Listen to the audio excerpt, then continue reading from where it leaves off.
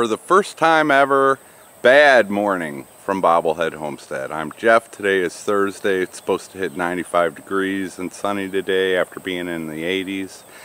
And Walter, my rooster, died this morning. I just discovered him about 3 minutes ago, and so this is fresh in my brain. Nobody else is sick. He didn't act sick. He came out this morning like normal, and so that's what I'm dealing with. I was inside for about an hour getting ready. I got to go into town, but that can wait. So I'm going to deal with this now. Give him a look over, see if I can see anything, and then I will bury him. Alright, bad morning at Bobblehead Homestead. And I've taken care of that. Looking him over, I'm no expert. I don't know what I'm doing. You know, just obvious signs of injury, which I couldn't find any. And the only way an injury could have happened if, you know, one of the hens or an accident, I don't know. So much can go wrong, and I've heard of, you know, chickens just having a heart attack out of nowhere.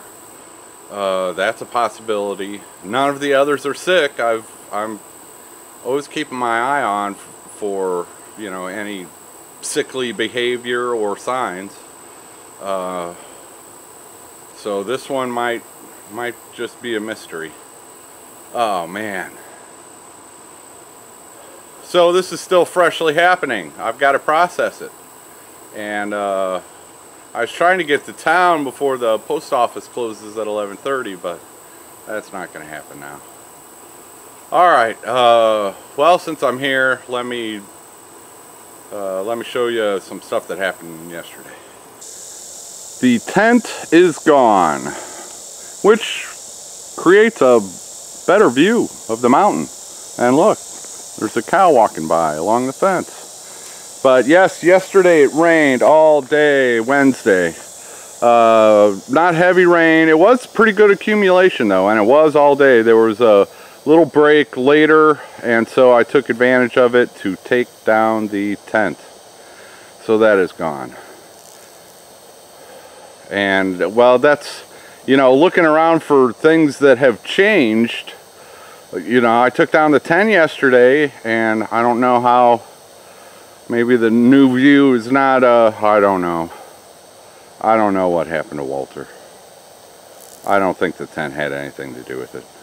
I'm just going through the stages of grief right now. But, yep, the tent is no longer up. The poles I can save and use. They're all still good. So, yeah, maybe using tarps or something along with some boards, but that might serve as a little shed or something. I don't know. A lot of stuff I can do with those metal pipe structures. Little mini greenhouse. I can't use those metal poles by themselves. I'd have to have some structure to it, but I'll keep that in mind. Something to repurpose the tent poles. Oh yeah, and tons of suggestions just to bulldoze the shed. Yeah, those are windows. That is glass. Glass breaks and breaks into a million tiny pieces. And that's not the only windows in there either. I don't know if you can see it, but there are windows right there. There's also a window behind those bushes, and right underneath those windows is a giant pit. And I don't even have a ladder, but even if I did have a ladder, how am I getting to those windows? So yeah, windows. That's something you have to consider before bulldozing, unless you want to spend the rest of your life picking up broken glass. So, not to mention the stuff inside the shed. It is full of trash. There's mattresses, there's a couch, there are, you know, boxes of stuff of who knows what. There's batteries, there's flashlights, there's yeah, you can't just bulldoze it and burn it. So I know that's a very easy solution to type out in a comment. Just bulldoze it.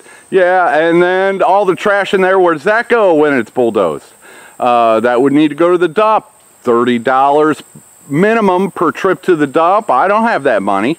So there's a lot to consider, and that's why I'm in no hurry I got to worry about income, you know, making an extra 30 bucks so I can afford a trip to the dump. So, yep, I'm in no hurry to get rid of that thing. If it falls down, there's nothing I can do about it. I'll have to deal with the broken glass, but there's just no easy way to get those windows out of there and to get all the trash out also.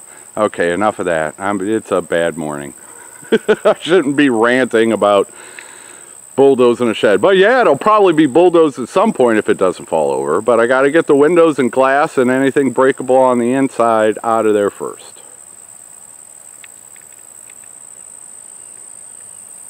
And see, there's a lovely zinnia with some type of small little butterfly or moth on it.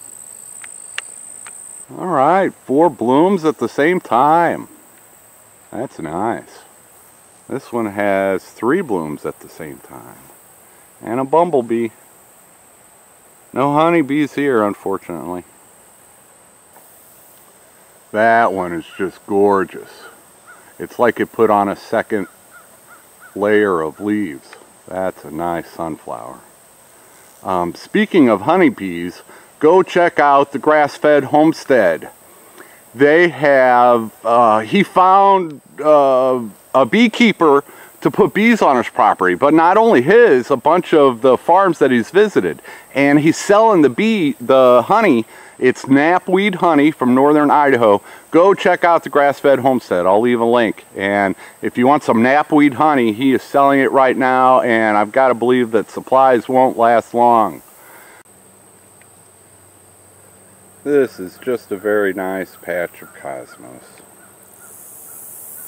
Something to enjoy on a bad day.